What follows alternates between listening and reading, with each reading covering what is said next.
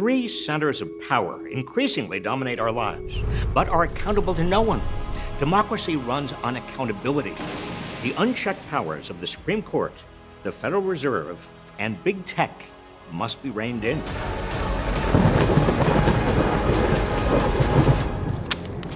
Of the Supreme Court, these 9 unelected individuals, all appointed for life, are about to revolutionize America in ways the majority of Americans don't want. This court is poised to overturn Roe v. Wade, the 1973 reproductive rights ruling, declare a century-old New York law against carrying firearms unconstitutional, and strip federal agencies, such as the Environmental Protection Agency, of the power to regulate private businesses, and much more.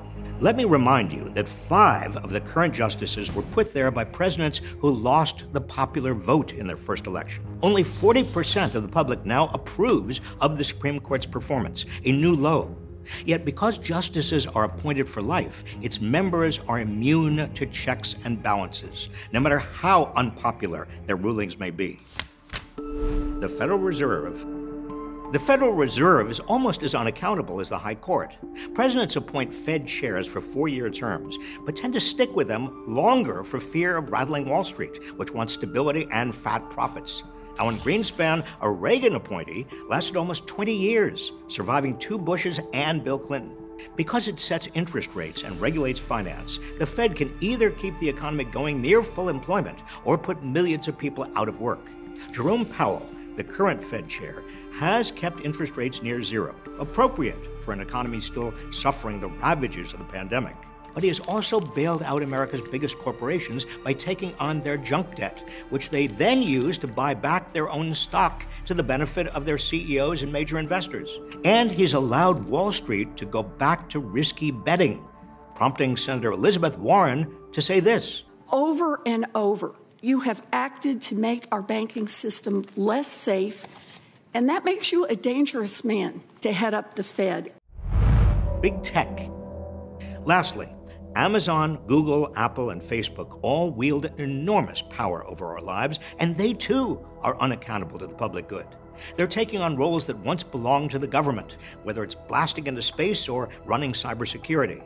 And their decisions about which demagogues are allowed to communicate with the public and what lies they're allowed to spew have profound consequences for whether democracy or authoritarianism prevails. Worst of all, they're sowing hate and division.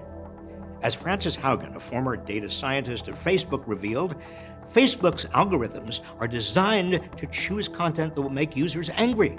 Why? Anger generates the most engagement, and user engagement turns into ad dollars. The same is likely true of the algorithms used by Google, Amazon, and Apple.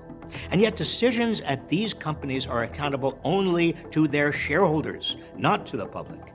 Beware, democracy depends on accountability. If abuses of power go unchallenged, those who wield power will continue to consolidate it. It's a vicious cycle that erodes faith in democracy and breeds cynicism. So how do we break the cycle and hold these power centers accountable? 1. Rotate Supreme Court justices with appellate judges and add more justices to the court. 2. Demand transparency from the Fed and have an open debate on who should run it instead of letting Wall Street effectively decide. And finally, treat big tech companies as public utilities and regulate them, or break them up. I'll be honest, it'll take vast amounts of public pressure and intentional organizing to get these solutions enacted. But our only option is to turn up the pressure and keep fighting for our democracy.